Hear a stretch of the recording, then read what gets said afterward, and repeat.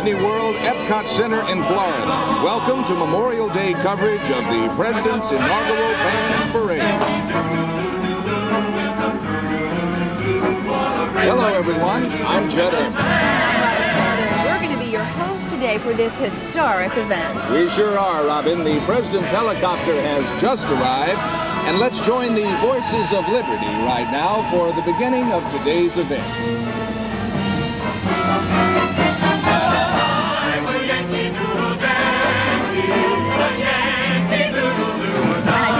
Saw the presidential helicopter hovering over the Italian pavilion here at World Showcase. Right, I think he's going to circle around the Italian pavilion here at EPCOT Center and move back to the, in back of the American Adventure Pavilion, which is right next door, where the Voices of Liberty are singing right in front of the American Pavilion right now. What a moment.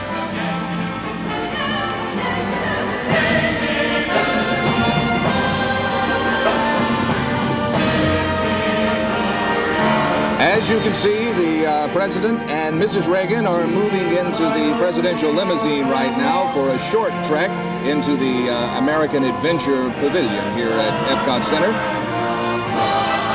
There they go, and this has been a moment several months in the making. Of course, this whole affair was frozen out back in January.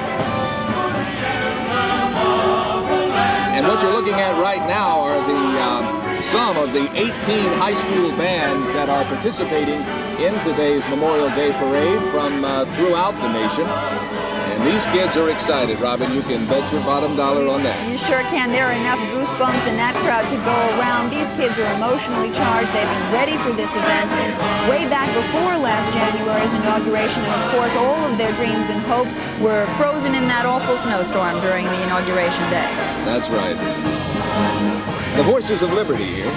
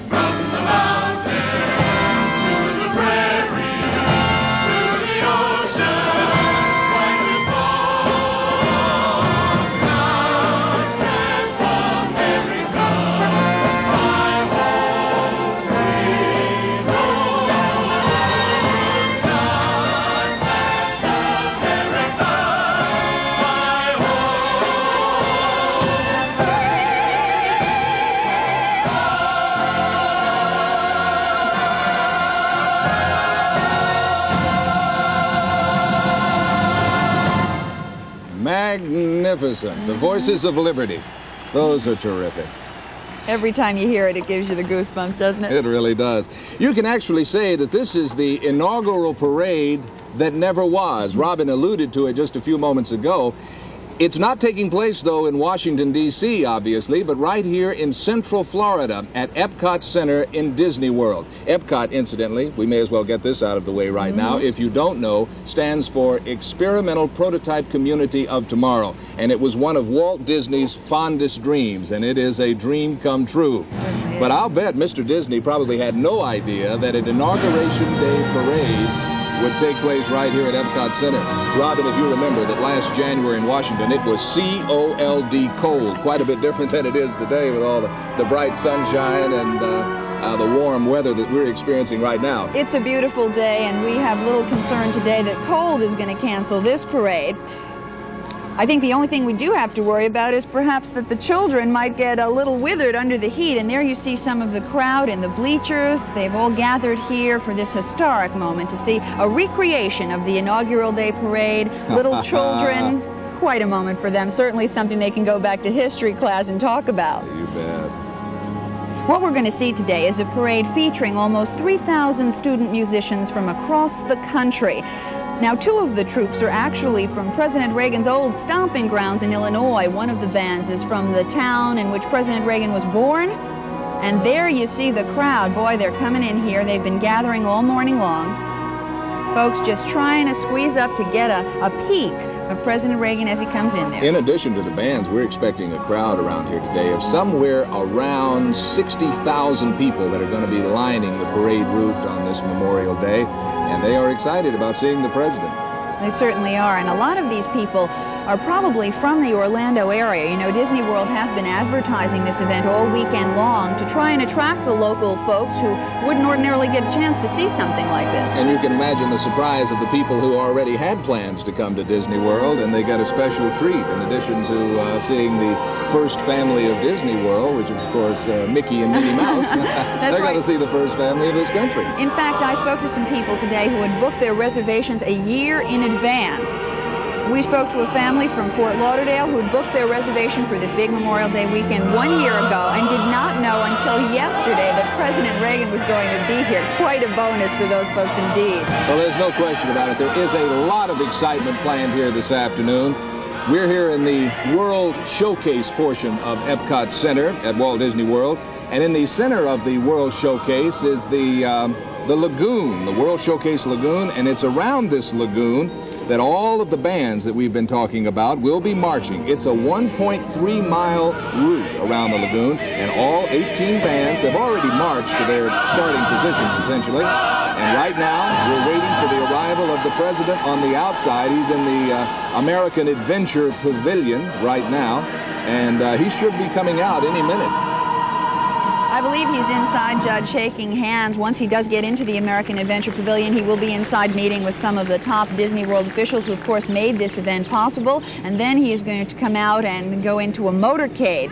Once the president finally gets here to see the parade, he'll be watching it from a reviewing stand that is right across from the American Adventure. Now, that's the American Pavilion here in the World Showcase portion of Epcot Center, and it sits right in the middle of the 9 other nations that are something like you've never seen before, I guarantee. Oh, the fireworks display. If you've had the opportunity to see the fireworks display at the Magic Kingdom in your visits to Disney World here in Orlando, you've seen something that amounts to roughly half of what we're going to see this afternoon. In fact, they're going to use more shells in this fireworks display than they've ever used before, and as you know, the explosions are going to come so quickly that it's going to be incredible. And what we're looking at right there is part of the parade route and some of the beautiful landscaping, all of the flowers that are so prolific throughout the entire parade route here at Epcot Center. It is absolutely beautiful, beautiful landscaping, beautiful day, and a lot of people are very excited about this Memorial Day parade and seeing the president, many of them, of course, for the first time. It is a once-in-a-lifetime opportunity. Think about it, how many people really get the chance, and so many of them by accident, to just stumble across a presidential motorcade. I was talking to a lady in the crowd earlier who, of course, didn't know that the president was going to be here until a few days ago and said that she can't believe she's going to get the chance to wave at him, and then she might have to get out of the car and try to kiss him. And I think Secret Service might prevent that a little bit. Yeah, that may be a little bit much. Robin, I had not been to Disney World since 1979. The last time I was just about where we are right now, it was nothing but woods and marshland. And as you can look around here, you can see quite a few changes since then. Epcot Center, quite a project. I believe it cost $1 billion. That's $1 billion with the B dollars to put this on. And I understand that it's the largest construction project, private construction project, ever mounted in the United States. And we think they're going to be singing the Battle Hymn of the Republic.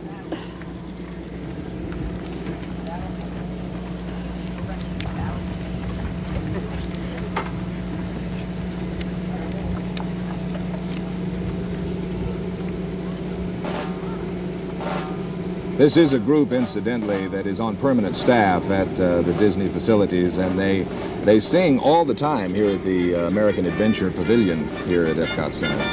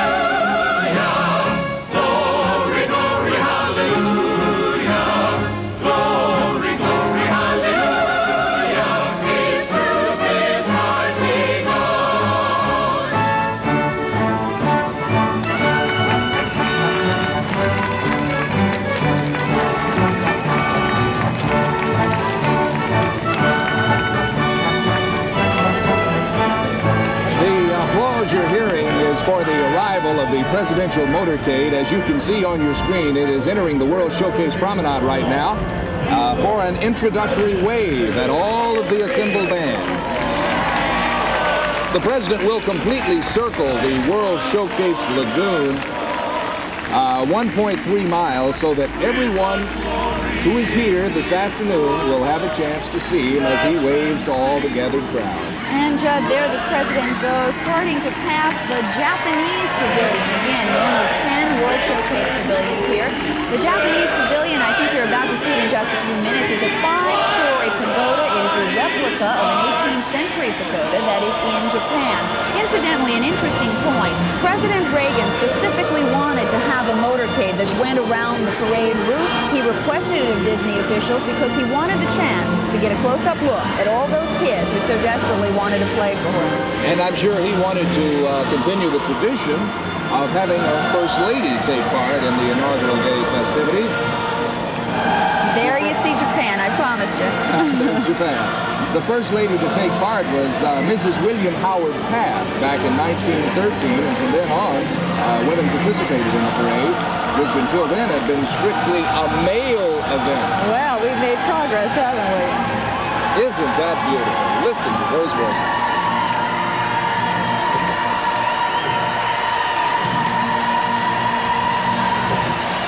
Absolutely beautiful. Really, being here, it's so different. You really start to get the goosebumps every time you hear them sing one of those patriotic songs. As the president continues to make his way down there, let's give a brief explanation here. In addition to all the bands and people, as we were talking about a moment ago, assembled, what President Reagan will be passing by is the World Showcase. And as Robin said a moment ago, he's just passed by Japan.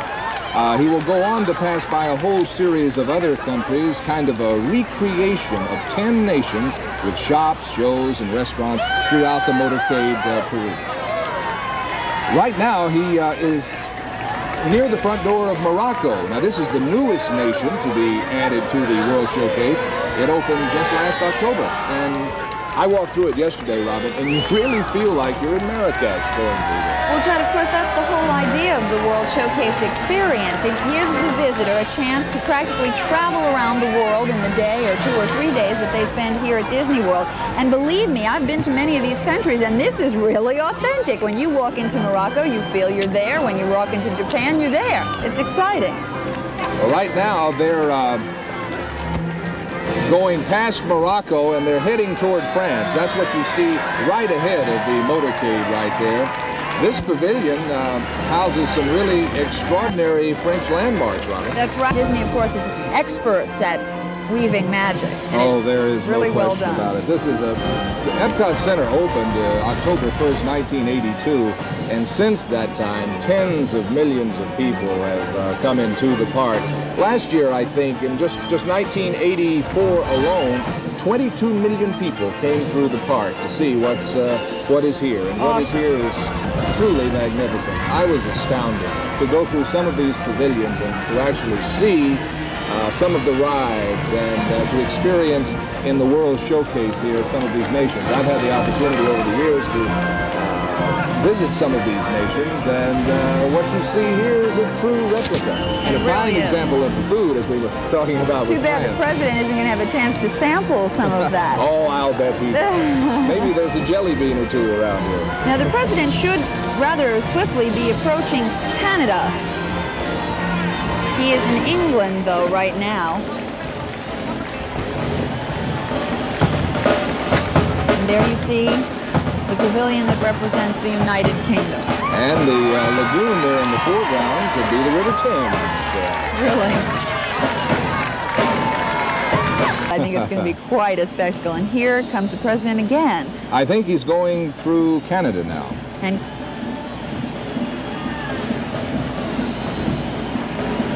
oh, well, he has just passed the halfway point in his trek around the lagoon.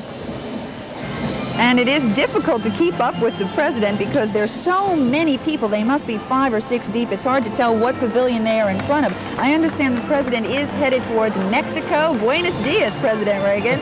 And Mexico is represented by a pavilion, and you'll be about to see it right there, a pavilion that is a recreation of a Mayan pyramid, the kind of pyramids that you would see if you go down to the Yucatan Peninsula in Mexico.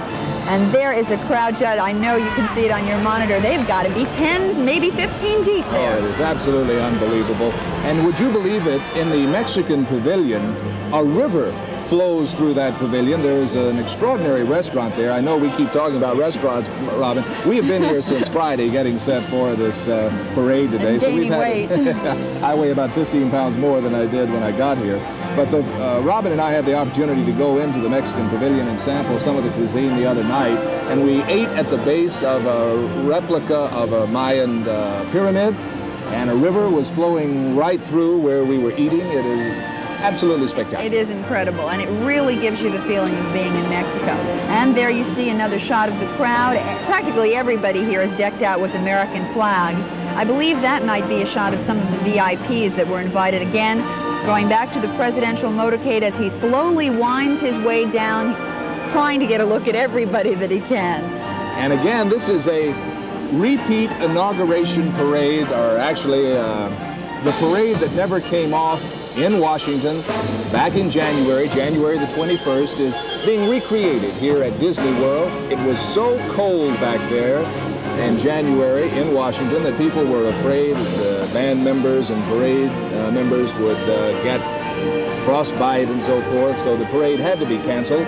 But no danger of frostbite this afternoon? Definitely not. And you know, this idea was really the brainchild of the Disney marketing folks. I understand the idea to recreate this parade came out of a marketing brainstorming session, and in fact happened in February. And you know, even though the president is only going to actually be on EPCOT Center property for about an hour and a half, this thing has been planned for weeks and months. And Disney didn't even know until a couple of weeks ago that the president had in fact committed to come here. So they were doing it all on the maybe that he would show up, and he indeed has. Right now, once again, Mr. Reagan is on his way to China here at EPCOT. It is here that the Disney folk have recreated the Beijing Temple of Heaven. It is the centerpiece of the China Pavilion, and again, something really to behold. And he's getting awfully close to us now, Robin. He is, and it's getting real exciting here. The crowd waiting in anticipation to see him. And there you see a wide shot of China. Isn't that beautiful, folks? Doesn't it look like we're really there? Disney had, in fact, invited all 50 of the bands that were going to be in the original inaugural here today. We keep telling you that there are only 18 bands, but in fact, all 50 were invited. The problem was a scheduling problem. A lot of schools are out already, and a lot of schools, unfortunately, didn't have enough money to come here, even though Disney and several corporations and neighboring communities are picking up part of the tab. Oh, some of the corporations have done an absolute... There he is, Mickey Mouse. And look at him decked out in his Uncle Sam suit. Wait till the president gets a load of that. He'll get a kick out of that. I know he will. But let's quickly mention some of the corporations that have gone out of their way to make this event happen. Days Ends of America has helped provide lodging for all of the kids in the bands. Eastern Airlines, Delta Airlines, and Greyhound Bus Lines have assisted with transportation needs. And Burger King Restaurants of Florida has offered to help feed all of the hungry band members. And but one of the local people, a couple of local communities have done a tremendous job in pulling this off, Robin. That's right. It's the Kissimmee St. Cloud community, which is the gateway to Disney World. It's right outside the gates. Those folks have contributed $150,000 to the $500,000 price tag to this event. And certainly they are making it all possible. Absolutely. And now, twice in the same month, Mr. Reagan will visit Germany. This visit, though, being much faster and somewhat less controversial. That's for sure. And Germany is recreated here through a small Bavarian village, and there you see he's coming up upon it. And I'll tell you, folks, this is a place where Oktoberfest happens every day. So it's going to be fun. And that is a magical kingdom when that can happen. And there are also shops in there that have some of the German, world-famous German porcelain and the world-famous German cookies. I know we keep talking about food, but this is a place where you can sample the world's cuisine in just a few minutes. And in just a few moments, President Reagan will be passing in front of Robin and me, situated in front of the Italian showcase, and that's quite an extravagant building as well. It really is. In fact, one of the portions of the Italian pavilion is a recreation of a building at St. Mark's Square in Venice. Very elaborate building, and they've done it down to the fine detail. Here's the first of the presidential motorcade passing us. The president should be behind And President... Go ahead. Well, the president is in the car with the flashing red lights in case folks at home are having trouble figuring out which limousine he's in. Sometimes that's tough. Everybody has their flags ready in salute of the president, and I know when I saw any president for the first time, it is quite a moving experience, and I know these folks are going to treasure it forever. No question about it. You can hear the crowd noise picking up in the background here because the president's motorcade is now passing us, and quite a bit of noise, a lot of flag waving, a lot of excited kids, and just thousands of smiles. Thousands of cameras going off, of course. Lots of film going to be used here today. Of course, President Reagan is being flanked by lots of Secret Service people, and there he goes. President Reagan and Nancy, flanked by Secret Service personnel, always a concern in an event like this where there is a tremendous amount of public exposure for the president. On their way now to the reviewing stand, the president will, of course, leave the motorcade and exit into the viewing stand where he will make some remarks. And as we indicated a moment ago, the Chief Executive Officer of the Disney Corporation, Michael Eisner, will also make some opening remarks as well. A lot of festivities planned this afternoon, still a lot of excitement to come.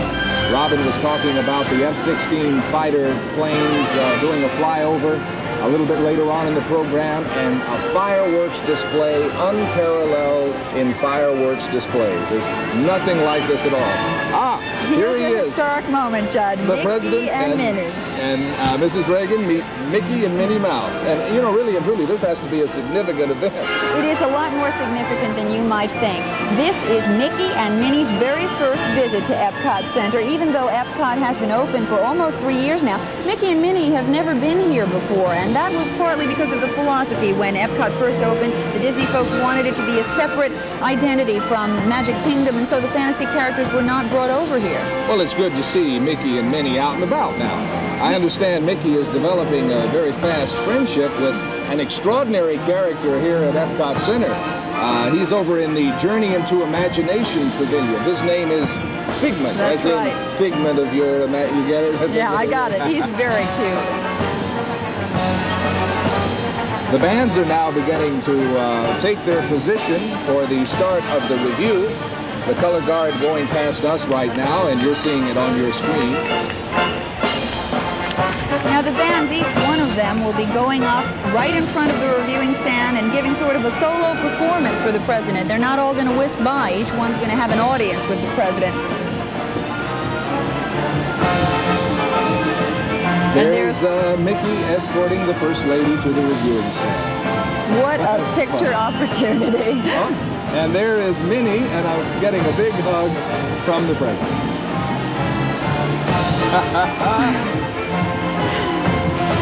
I bet you President Reagan has never had an opening or a meeting like this before.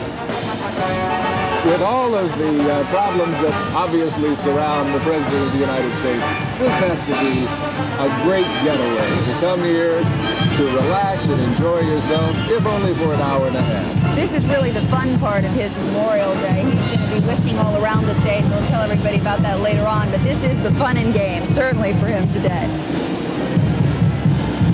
That is a sight. Mickey Mouse in an Uncle Sam suit. I don't care how old you are, he's still adorable. The first family of Disneyland, Disney World, meeting the first family of the United States. Now that presidential reviewing area that we've been alluding to throughout the broadcast, and oh, Mickey. Mickey saluting the President of the United States.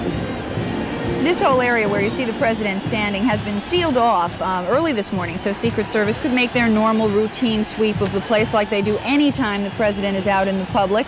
And it was just recently opened up so the VIPs could go in there and line up for this event. Security, obviously, as you have indicated, is very, very tight. And I think they're now making their way. Is that Mickey pointing his way to the reviewing stand? I think so. Come this way. And Mickey and Minnie showing the president and Nancy how to walk up the steps to the reviewing stand. And Michael Eisner following along. I think hard to see on these monitors, but I believe that the Eisner family are waiting inside the reviewing booth right now.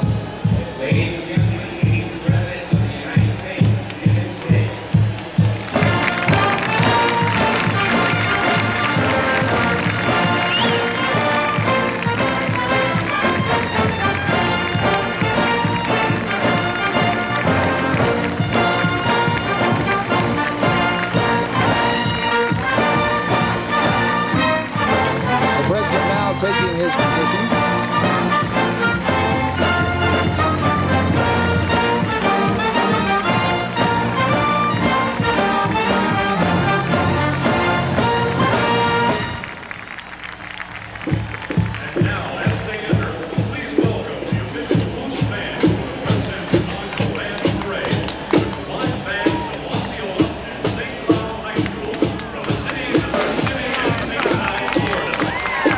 These were the cities that we referred to before. These two are the host bands. They were not originally scheduled to be in the inauguration in Washington, but they are here today to honor their communities, which we told you before did so much to make this event possible, kicking in $150,000 to help the other students get here. As a matter of fact, in a letter to Disney World, the president wrote that he was tremendously proud of these bands, and particularly these two Florida communities, for contributing sizable amounts of money to pull all this off. You indicated $150,000. To me, that's a sizable amount of money. Yes, it is. He says it's all a great example of his private sector initiative, and I believe he is. Here comes the St. Cloud High School from St. Cloud, Florida, behind the color guard. And you know what's really interesting about these two bands is the fact that the kids in them did not know until a week ago that they were in fact going to be performing for the president. And you can imagine they were absolutely flabbergasted by it. When the parade gets underway, these two bands will march as a combined unit, 150 strong. As the host bands, obviously, as you see right here, they will be leading the parade. And look, coming here are... Here comes one of the first units in the parade. You're about to see it. It is an antique steam calliope. You're going to see it in just a moment. Yes. That's something to look forward to. It is. And wait till you see it. It's unbelievable. The Percheron horses are magnificent animals, and they'll be pulling the calliope. But we'll get to that in just a moment. Right now, let's continue to look at the two bands that are the host bands for the parade today. And if you've gotten a chance to get a peek at that presidential reviewing stand, you'll see that there's so much glass there that President Reagan really can see the entire band. It's not like he's in some stuffy theater. He can see everything, and they can see him, and I know each kid is going to memorize that moment. There you see. As a matter of fact, I was talking with some of the kids prior to the parade, and I said, well, is it really hard to march with all this heat and so forth? And they said, no, they're not concerned about the heat at all. The only thing they're concerned about when they pass that reviewing stand, that they are in step and playing that is their a concern. notes correctly. That's right. One thing to note, some of these band members are wearing quite warm suits. Some of these are wool suits that they would have worn in the original inaugural. And we're about to hear the national anthem.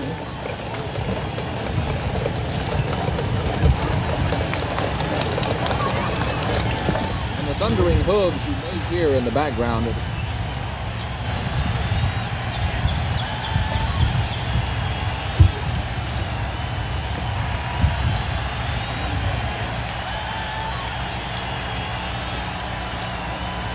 Would you please rise and join over 2,500 of the nation's finest young musicians, along with the Walt Disney World Orchestra and the Voices of Liberty, in the presentation of our national anthem.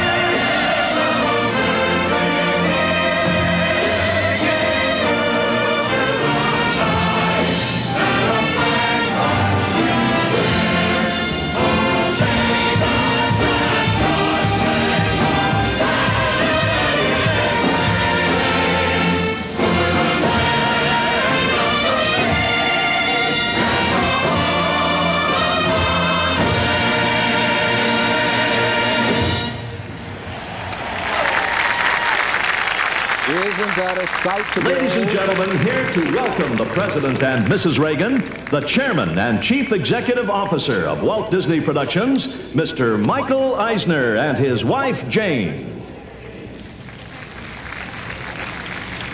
I'd like to welcome everybody here to Walt Disney World. Chief of Staff Ronald Reagan, welcome you here. All the other dignitaries, including the young people that came here. A man that's the oldest American to climb the Mount Everest is here with us. We welcome Mrs. Reagan as well. And I just want to say that I was in Washington 105 degrees ago. It was minus 20 degrees at the inauguration. It's 85 here today. Even though this isn't the official, it's the unofficial inauguration parade. It's the first time since 1789 it has not been in Washington. I just want to say that Walt Disney, were he alive today, would be proud to be standing here in my place with the President of the United States. And I welcome him with Mrs. Lillian Disney, his widow, to our great, wonderful company here. Ladies and gentlemen, the President of the United States, Ronald Reagan.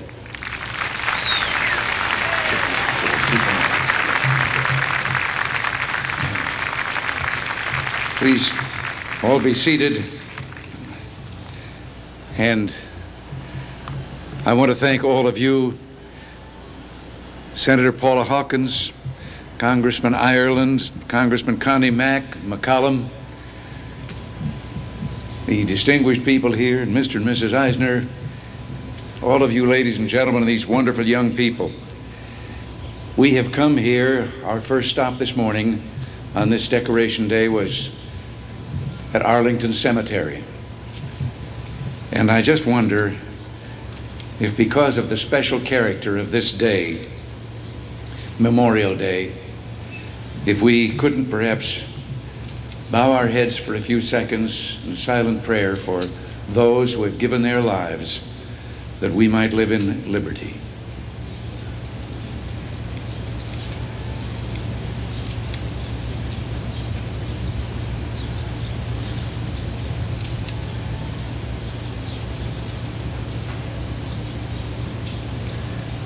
Amen. Well, indeed, it is an honor for me to be here today to receive a magnificent gift that I received and a second and very much warmer Inauguration Day. I understand that in preparing for this event, more than 2,500 young people worked with sponsors in the private sector who donated food, transportation, and lodging. And each of you who helped to make this private sector initiative possible has my heartfelt thanks. Tomorrow evening, I will address the nation about a dramatic proposal to reform our tax system. It's a proposal intended to launch a new American revolution and to give to you, young people, as you come of age, a nation of ever greater freedom and vitality and strength. You know, today we're enjoying a standard of living that when I was your age could not even have been imagined. Buoyed by medical breakthroughs and rising standards of living, the life expectancy of Americans has been increasing steadily for 50 years. I've already surpassed my own life expectancy at my birth by 20 years. Now, there are a lot of people that find that a source of annoyance, but I appreciate it very much. Today, we take for granted so many inventions that inspired wonder not long ago. The polio vaccines of Dr. Jonas Salk and Dr. Albert Sabin. Television, first in black and white and now in vivid color. Drought-resistant seeds and cold-resistant grains. Computers in the workplace and the home. Spacecraft that can orbit the Earth for days and then land gently on a desert runway. Despite the predictions so many made during the Great Depression when I was a young man, life in America today is not worse. It's far better. And let us ask then, what made it so? Was it government directing our daily lives? During these past 5 decades, the government has indeed provided vital services and helped improve life for many people. No one doubts the necessity of a strong national defense or the role our military has played in keeping us free. Likewise, no one doubts the importance of the government's safety net for those in genuine need. Yet our national experience shows that when government grows beyond these two limited duties, when government lays claim to more and more of our resources and begins through massive regulation and high taxation to impinge on our individual freedoms, then our economy grows not more prosperous, but less so. Throughout the 1970s, for example, government's growth was unbridled, yet our economy stagnated. By 1980, the gross national product registered zero growth. If it was not the government that spurred our economic growth, was it perhaps our natural resources? Our vast land has always been blessed by a mighty multitude of resources, broad plains, powerful rivers, and rich deposits of minerals. Yet in a sense, the primary reality of a resource exists not in the earth, but in the minds of the men and women who give it usefulness and value. Consider oil. A century ago, oil was nothing but a thick, foul, and useless liquid. It was the invention of the internal combustion engine that gave oil its function. Or think of sand. Sand that used to be nothing but the stuff that deserts are made of. The development of the silicon microchip has given sand a vital function, and today we use it to make chips that give home computers their intelligence, monitor functions on aircraft, and guide our satellites through the dark reaches of space. No, it's not been so much our resources or our government that have given us our enduring vibrancy and growth, but the initiative and enterprise of individual Americans. Air travel, for example, has become commonplace because test pilots like Lindbergh had daring and engineers like Boeing and Douglas had the wits and determination. The government might have wished it could simply decree a polio vaccine, but it took years of unremitting effort and dedication by Dr. Salk and Sabin to make the vaccines a reality. In this setting, one story of a private initiative is particularly appropriate. Back in Missouri, in the early 1900s, there lived a farm boy who discovered that he had a knack for drawing barnyard animals. As an adult, he began to put his animals into cartoons, and he became convinced that he could entertain people by telling stories about a little creature with a high voice, red trousers and yellow shoes and white gloves. Professionals in the field made fun of the idea. And to produce his first cartoons, the young man had to sell or pawn virtually everything he owned.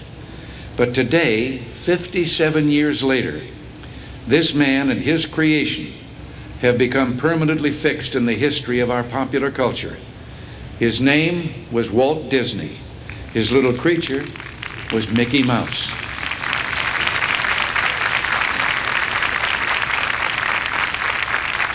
The determination that each of these heroes of progress demonstrated came from within. Yet in each case, it was crucial to the success of their efforts that they were operating in a climate of economic liberty, in a free market where they could make use of pooled resources, experiment with new techniques and products, and submit their plans and hypotheses to the test of practical experience.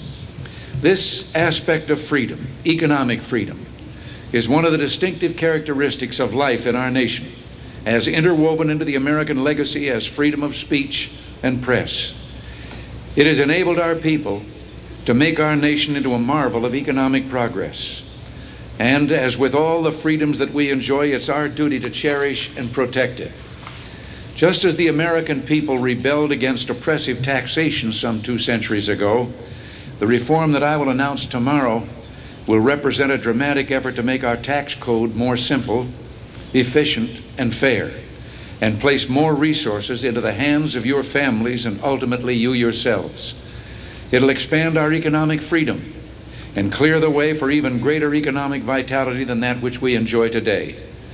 Nor will the benefits be economic alone.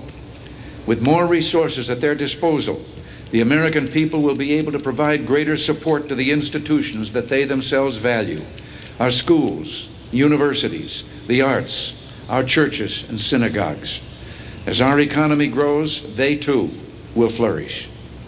John Marshall said the power to tax involves the power to destroy. If so, then the power to cut taxes must surely be the power to create, the power to force government to stand back and let the people themselves give expression to the spirit of enterprise, building and imagining, giving to you, our sons and daughters, a nation of ever greater prosperity and freedom. My friends, thank you again for the gift of this magnificent inaugural parade.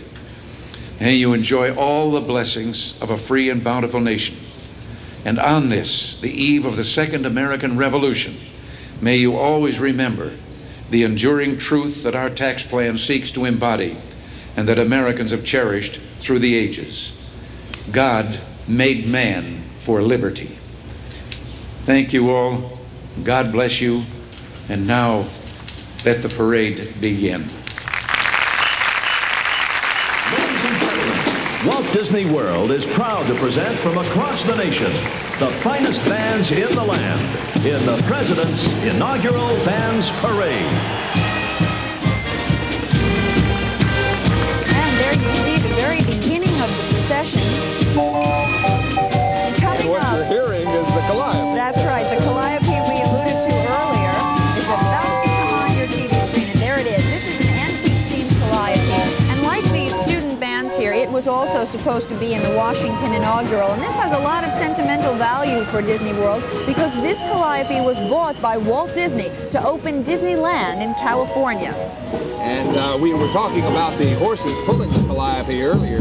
This 8-horse team pulling the Calliope was voted absolutely the best in the world, winning the World Championship in 1983 at the famous Calgary Stampede. And those horses have an interesting story behind them. Disney World bought them from an Indiana horseman who was about to retire, but he missed his horses so much he decided, well, he was going to move to Florida and become a Disney World worker, and he is driving that Calliope today. And look at them. You can understand why he would miss them. They are magnificent. I sure can. Each of these horses is about 6 feet high. They're big Percheron horses, and that's 18 hands in the old Indian parlance, and has an average weight of 2,100 pounds. And some of them are fairly old, too, for horses. They range in age from 3 years all the way up to 15 years old. Lots of horsepower pulling that Calliope today. I guess the total weight of them all would be about 17,000 pounds. And look at them. They are beautiful animals.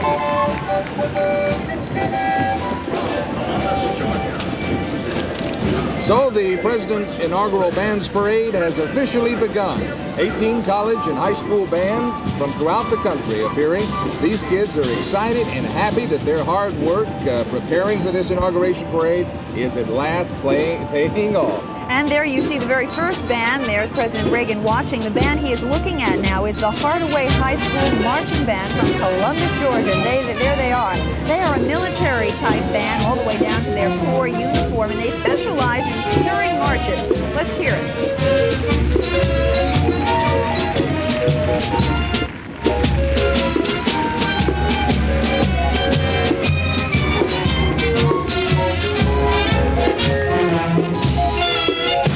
Incidentally, this band also has some honors to its credit. It is one of the 5 Sousa Flag and Honor Band winners in the country, and that's an important event for high school bands. And they don't have to worry, Robin. I was looking. They're all marching in step.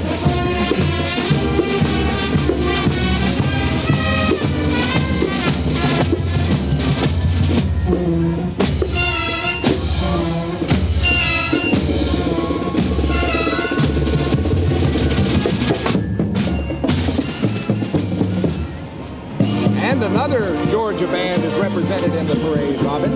This is Central High School Golden Lion Marching Band from Carrollton, Georgia. Only 4 years ago, there were fewer than 35 students enrolled in this band at Central High. But Mr. Steve Calhoun, band director, thought the size of the unit should be larger, and that's exactly what he did. He took it out, he tripled it. The band now has, or roughly tripled it anyway, the band has 93 members now, and that's a long way in only 4 years of operation. I think Mr. Steve Calhoun, as the band director, and the band students, they are to be commended. Young band, very impressive. Our congratulations for a great job. Quite a tribute, the size that they've grown to. And let's hear them for a second.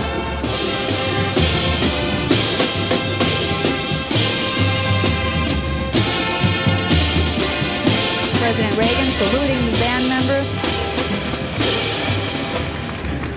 And there goes the color guard. This is something that really touches some nostalgic chords in President Reagan. He loves this kind of thing.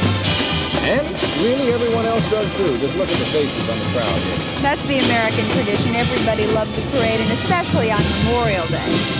What a parade.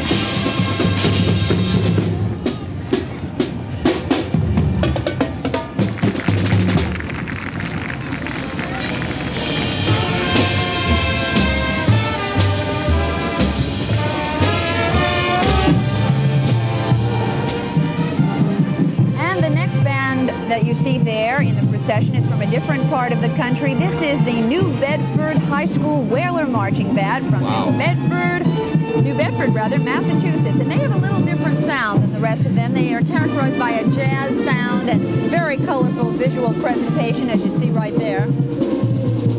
And you know, this band has never lost a high school band competition. I wonder if the New Bedford football team could say the same thing. That'd be a great combination if they could. And in fact, this band has won, in the past 3 years, been named one of the top 5 bands in the country. And they've also been chosen to represent North America in a music festival in Vienna, Austria. They are quite a band. They're playing the spirit of Massachusetts.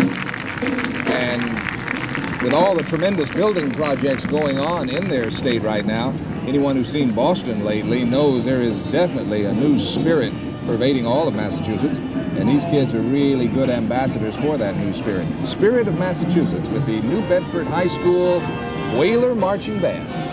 Another interesting point about this band, the band director had a heart attack last month, and the kids took over without him. They continued to practice, and today is his very first day back. He's got to be very proud. Well, he's got to be happy he's alive to see this, first of all, and he's got to be proud of these kids. But it's good to have him back.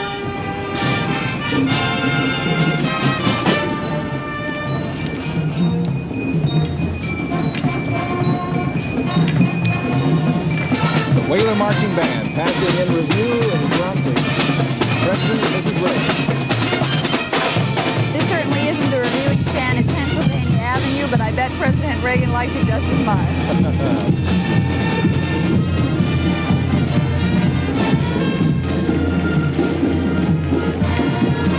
I think I hear the next band marching past us in the rear. It's the East Greenwich High School Band from East Greenwich, Rhode Island. This group has been down here before. Besides community performances, the Adventure Band has played at many festivals and special events. Matter of fact, in the spring of 1981 and 1984, it was selected to perform as the festival band in the Electric Light Parade, nowhere else but right here in Disney World. Familiar turf for the East Greenwich High School Adventure Band. You know, so many people pronounce their hometown Greenwich. Now that really strikes a sour note in the hearts of all these kids. It's Greenwich. So we did it right? Yeah, we better get it right, or we might be wearing one of those tubas home for a hat. Oh boy, that'd be a new fashion.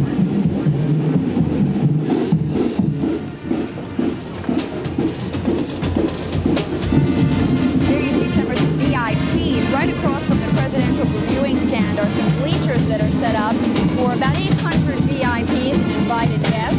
But it's important to know that this is not an invitation-only spectacle. It is totally open to the public, and as you mentioned earlier, there are about 50 to 75,000 people expected to be here. And there again, you see the VIP bleachers getting a very close-up look at the president and the bands. The band you're seeing right now is the next one up. It's the Grayson County High School Cougar Band. Now this band, Judd, gives all new meaning to the term award-winning. And there you see them. And let me tell you, this band has won 46 first-place awards in competitions in the Bluegrass State in the past 2 years. Here they come now. This is the Grayson County High School Cougar Bands from Litchfield, Kentucky. An award-winning band in every sense of the word. And Judd, this isn't the first time that they've played for President Reagan. They're a little jaded now. They've already performed for him one time before, back in 1980. And they also performed for Vice President George Bush at that massive rally held for him in Bowling Green, Kentucky, you might remember, back in 1984. But you know, as a personal note, strangely enough, I was in Litchfield, Kentucky just a few weeks ago on business, and had I known that I was going to be down here today and that the Grayson County Band was going to be here, I'd have dropped by the band hall and said hello. I'm sure they would have been glad to meet you and thrilled to tell you all about how excited they are about being here. The Grayson County High School Cougar Marching Band, Litchfield, Kentucky. Members of the band are wearing a corps-style uniform of blue, orange, and white. The flag and rifle details and the majorettes are wearing jumpsuits and, of course, the school colors. A little bit of the crowd waving at the camera. Gentleman showing how much he likes President Reagan with the President Reagan picture on his hat. And some of the applause, people showing how well they like this parade this afternoon. Now, Robin, the next band is from my neck of the woods. The Marching Blue Devils of Brunswick High School. That's Brunswick, Ohio. As a TV anchorman in Cleveland, I was there that day that this band performed for Mr. Reagan's campaign visit to Cleveland back in November of 1984. The Blue Devils did a good job then, and they're doing a terrific job right now. They certainly are, and this is a 61-year-old band, probably one of the older bands with a much longer tradition behind it than some of the others. And you know, that tradition was almost cut short a couple of years ago. I happen to know a personal thing about this, Robin. The Marching Blue Devils of Brunswick High School in Ohio faced elimination due to severe financial problems within the school district. That was just a couple of years ago. And during a crucial tax levy, this 202-member band took to the streets campaigning for the passage of that money issue. And really and truly, due to the determination of these young people, the local media took up their cry for help, and the voters of Brunswick then approved the levy by nearly a 60% margin, and that levy had been defeated 5 times before. So what a success story. This band can really be proud of that and their performance here today. And I understand that the community, again, of course, to help them get here, raised something like $40,000 to bring them here this time around, the second inaugural parade.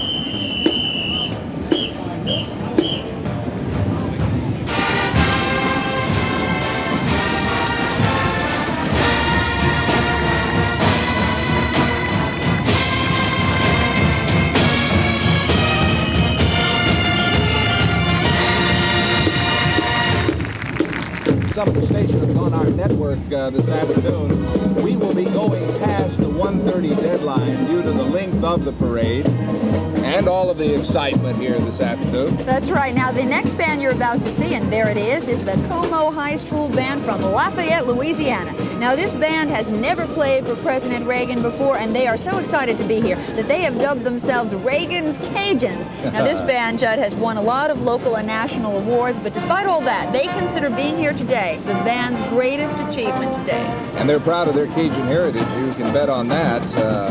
That, of course, being in Louisiana. And one of their songs that they're playing is the Cajun March. The children in this band range in age from 14 to 18 years old. They, again, like all the other bands, have been practicing for this moment for a long time.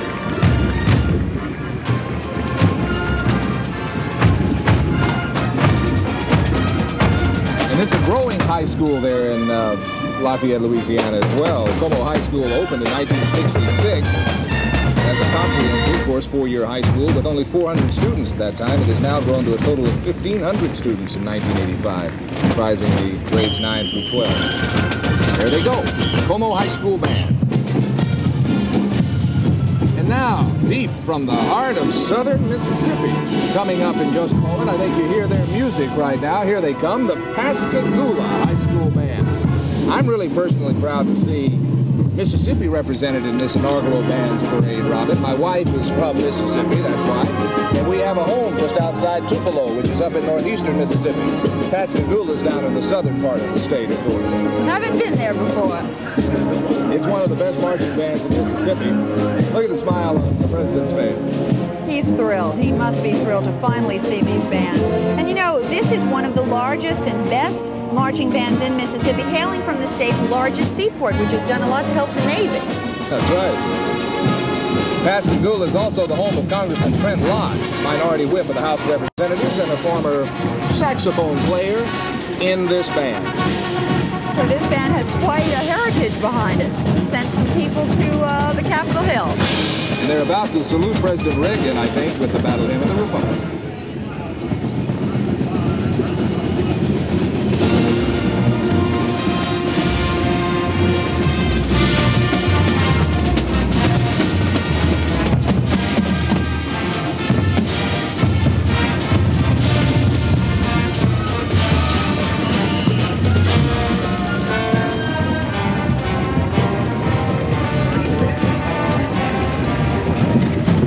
Pascagoula High School Marching Band, Pascagoula, Mississippi.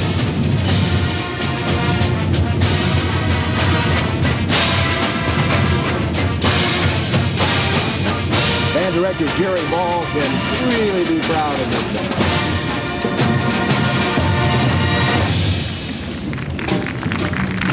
Now there's a very interesting story coming up about the next band and its accompanying pom-pom squad. And here it is, the Tampico High School Marching Trojan Band from Tampico, Illinois. And this is the town in which President Reagan was born. It's accompanied by the Dixon Pom-Pom Squad. And Dixon, Illinois is the town in which President Reagan grew up. So you can imagine there's a tremendous amount of sentimental value in President Reagan viewing this band today. I'm sure there are more than a few nostalgic chords being struck in the president's heart as he watches both these bands march past. We were talking to some of the band members earlier this morning, and one of them at least claims that he's distantly related to President Reagan on his mom's side. He's not quite sure what that relation is. Yeah, we've got some fifth and sixth cousin stories circulating throughout the EPCOT Center this afternoon. Again, we've told you that Disney and several corporate sponsors have kicked in to help pay for the children to come here today, but some of the bands did have to make up some of the pocket change that they needed, and the Tampico Band is one case in point where they had pizza sales and bake sales to raise some of the money that they needed to supplement what Disney helped pay for. So often, these names are so hard to pronounce. I think it's Tampico. I'm not for sure. Okay. I've not been there, but I believe that you read it in the paper, you want to pronounce it like Tampico, like in Mexico. But I think it's Tampico. I'm not for sure. Well, President Reagan could probably tell us, that's for sure. That's what we need to do, is go in there. It's air conditioned in there. Maybe he would let us in, and we could ask you about that. The next band coming up, I don't. The president applauding the bands from and the pom-pom squad from his birthplace and the town where he grew up. You know, President Eisenhower both marched in and reviewed an inaugural parade. No other president has ever done that. He marched in Wilson's parade in 1913 as a very, very young man. And then, of course, he reviewed his own parade as president in 1953. And there we just saw a shot of the VIP stand, everybody wearing straw hats to try to shield the sun. This is a typical South Florida hot, humid summer day. So and there's quite a breeze coming in. That's that true. Feels good. But weather could turn out to be another story today. Some of those kids I know have got to be feeling the heat. Oh, those wool uniforms are sometimes really tough. And now I think the next band is set and in place and ready to go. This next band has kind of an unusual name for a high school band. There you can read it. The 20th Maine Regiment Drum and Bugle Corps. Whew, that's a mouthful. From Waterville, Oakland, Maine. The Corps selected its name, give you a little historical significance here. They selected its name after some historical research. It was learned that the 20th, led by Joshua Chamberlain, played a big part in winning the Civil War for the North. The Corps members are very, very proud of their name, as you might imagine. And they, appropriately enough, are going to do a theme song, or in fact their theme song is the Battle Hymn of the Republic. The Corps director is John Mikowski from, and I think this is another one of those local regional names. You want to say Nashua, New Hampshire, but that's probably not going to be correct. I think the folks in New Hampshire will forgive us if we make a few minor slips.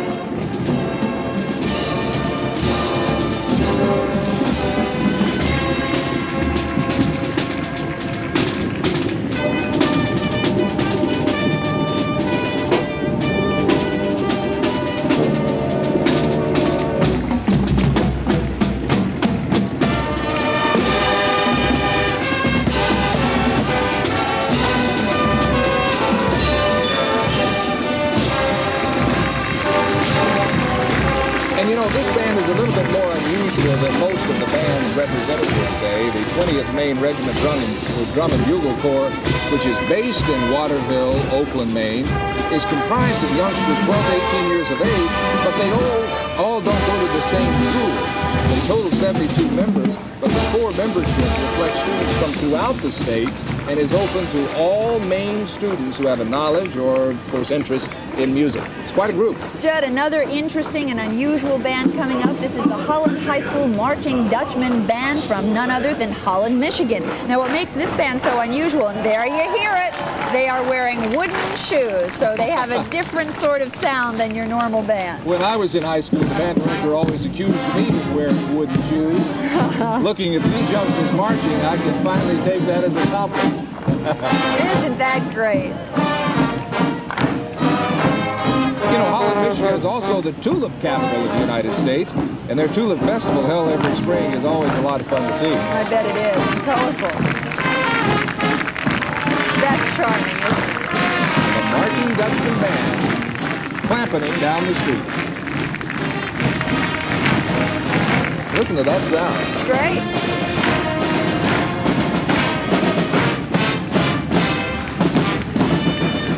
152 members in this band.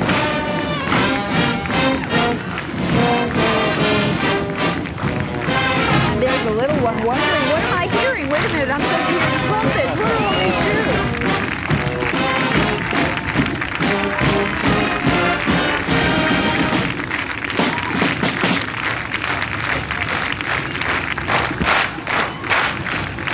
High stepping, Holland High School Marching Dutchman Band from Holland, Michigan. President of the legislature.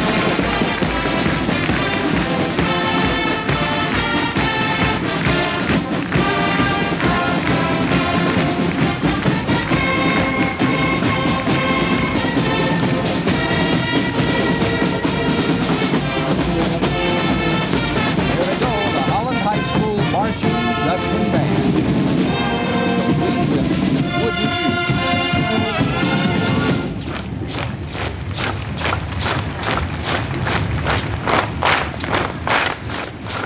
And another Florida band Floridians can be proud of, the Riverview High School Kilty Band from Sarasota. The Riverview High School Band has been privileged to perform at a variety of functions during the past 27 years, including a European tour of Scotland, England, France, and Germany. And they're doing the same thing essentially here today in the World Showcase at EPCOT Center. The band is accompanied by bagpipes, dancers, and of course the color guard. This is one of the largest bands, incidentally, Robin, performing today with over 250 members. So they'll be marching for a while, I think.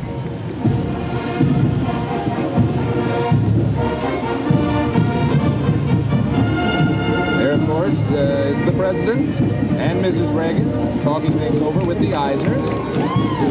Both couples enjoying today's President Inaugural Bands Parade.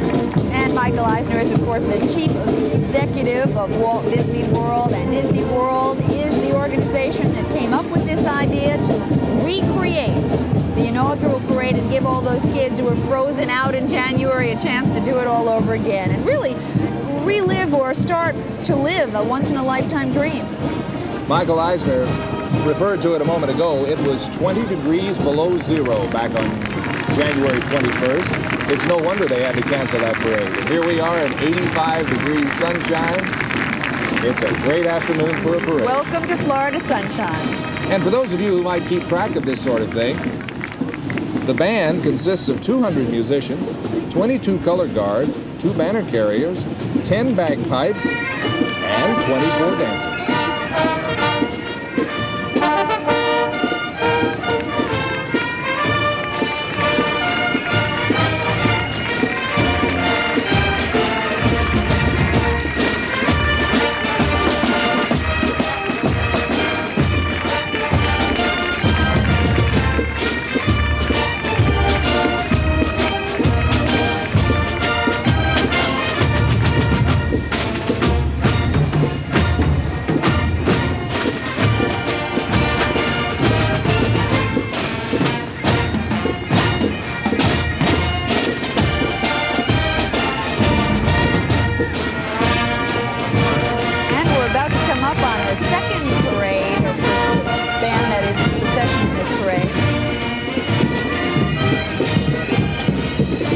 Scottish. And it is Scottish. This is the second group to be decked out in Scottish garb. And there you see the University of Iowa Scottish Highlanders. There they are. This is one of the few university-based bagpipe groups in the country and one of the few university groups in this procession. And as you can see, they are decked out again in elaborate Scottish uniforms. These uniforms are modeled after the Black Watch of Scotland. They're in their kilts and their elaborate hose and their feathered bonnets. And there are 36 pipers and drummers in this group.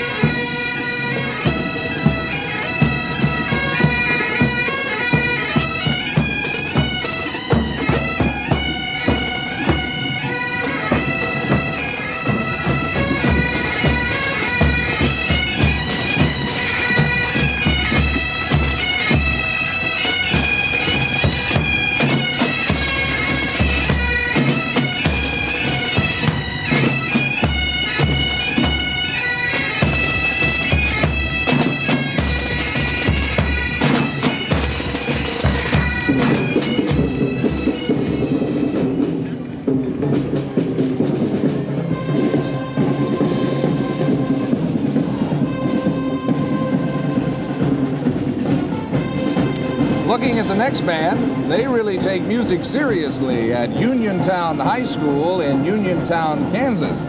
The Uniontown High School Marching Eagles are marching today, get this, with 1/2 of the school's total population. The school's total enrollment is 150, and if my arithmetic serves me correctly, that means that this band is about 75 members strong. And the principal of the school says, although we are small in school size and numbers, we are very happy that we are not required to think, dream, or act small in this great country of ours. I'll bet that man standing right there in that reviewing stand would agree with every word he said. Definitely. They really are an example of President Reagan's American dream and private sector initiative, that you have to do what you have to do to get yourself going. And there they are. This is the Uniontown High School Marching Eagles from Uniontown, Kansas, and that is in southeast Kansas. They're small, but I'll bet they're making their school proud. And now we see a band which hails from the teeny hamlet of Weeping Waters, Nebraska. This is the Weeping Waters High School Band, and the population of this town is 1,200, so you bet that half the town is in the band, and everybody back in Weeping Waters, I'm sure, very proud today. A little more than 30 members in this band, and that's not much smaller than the high school band I was in Mount Vernon, Texas. We weren't known for limestone as Weeping Water is. It's a real strong limestone is there, Weeping Water. But we were known for football. Don Meredith was from Mount Vernon. Oh. And this band today representing small town USA and the breadbasket of the nation. Weeping Water, Nebraska. The Big Red Cornhusker State.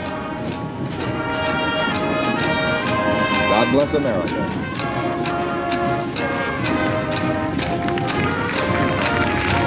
This band performed in 1981 for Vice President Bush in Lincoln. That's Nebraska, of course.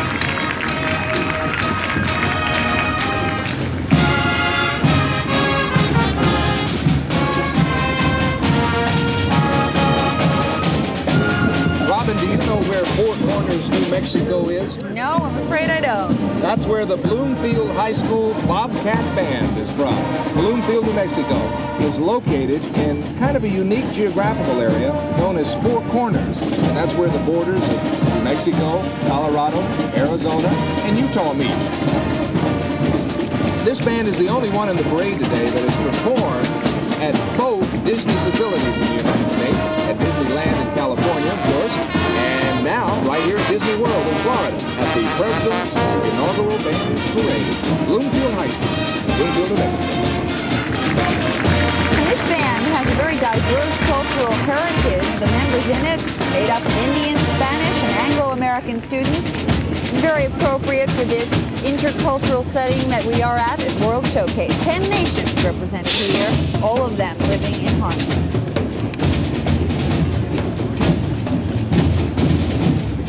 Each one of these bands have done various functions to raise money in order to come here today, and this particular band picked up trash along the highways to earn funds for this inaugural trip. A little bit for the environment, a little bit to come to procession, otherwise known as the Pride of Capitol Hill. This is the Eastern High School Blue and White Marching Machine. From none other than Washington, D.C., they have sojourned all the way here to Florida to serenade their neighbor, President Reagan. The music is called the USA Salute, and it's an entire arrangement of patriotic songs. Listen and see if you can pick out the names of the songs.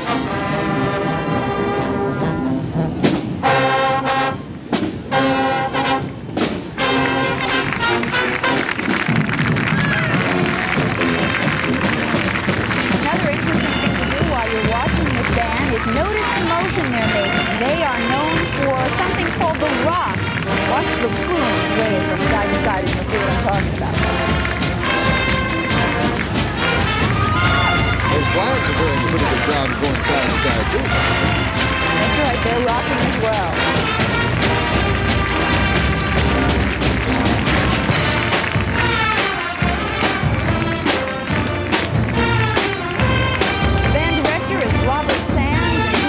Miami, Florida, my hometown of Homan. I'm sure Mr. Reagan recognizes this band. Yes, I'm sure he does. And there's the rock I'm talking about. You see those plumes? There you go. Back and forth.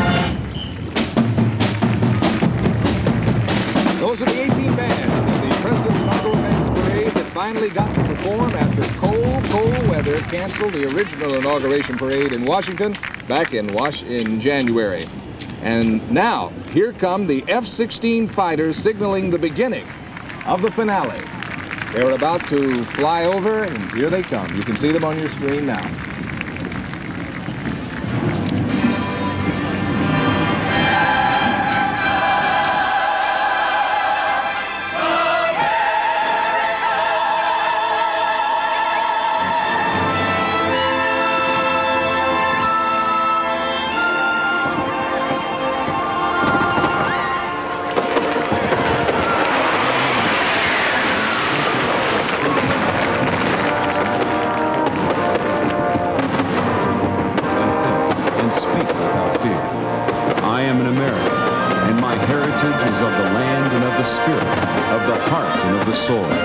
I believe that America has answered the voice inside of every human being that cries out to be free.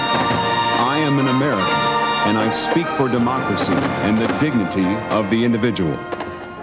And so, my fellow Americans, ask not what your country can do for you, ask what you can do for your country. My fellow citizens of the world, ask not what America will do for you, but what together we can do for the freedom of man. I have a dream this afternoon that the brotherhood of man will become a reality in this day with this faith. 40 feet down, 2.5, picking up some dust. 4 forward, drift into the right a little. Contact light. Okay, engine stop. We copy you down, Eagle. Tranquility Base here. The Eagle has landed.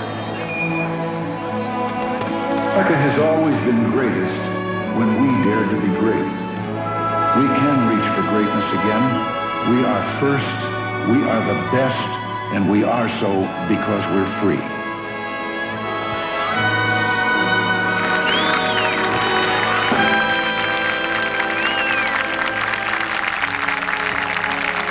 On this Memorial Day, we remember and pay tribute to those who served our country in every branch of the armed forces. Men and women of courage and pride who fought valiantly to protect our cherished freedom. And so, to honor those who made the supreme sacrifice in defense of this nation, we direct your attention to the skies above the World Showcase Lagoon and ask that you now please join us in a moment of silence.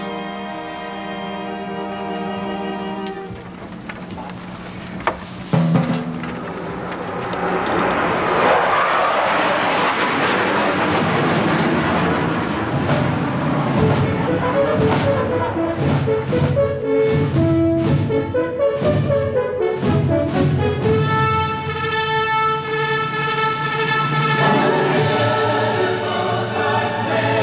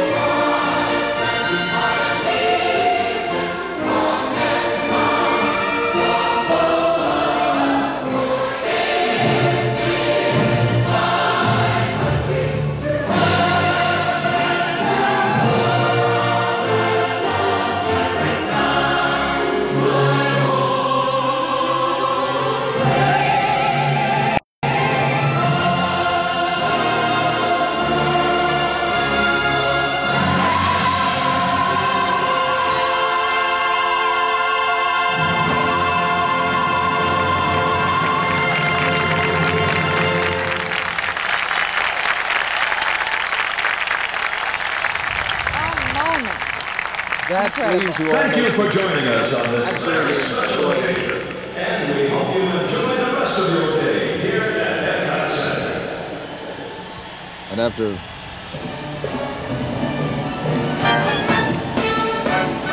And there you see the Reagans waving and saying goodbye. President Reagan about to board his helicopter for the airport for yet another Worldwood Memorial Day stop. next stop, Miami, I think, and he's going to appear at a fundraiser for a GOP person that I think you're very familiar with, being from Miami. That's right. It is Senator Paula Hawkins. It's going to be held in downtown Miami in the Omni Hotel.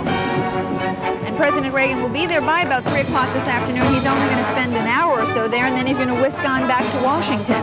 The President now and Mrs. Reagan getting into the car for their brief trip back behind the American Adventure Pavilion to get in the helicopter and fly over to Page Airport here in Orlando, Florida, for Air Force One, and for the trip down to Miami. What, about 45 minutes? Yeah, actually in Air Force One it might be a little quicker because it's 45 minutes in the commercial airlines, and I know everybody in Miami is looking forward to his visit. Of course, the President started his day today in a more somber note, laying a wreath at Arlington National Cemetery. Again, this has got to be certainly the highlight of his day.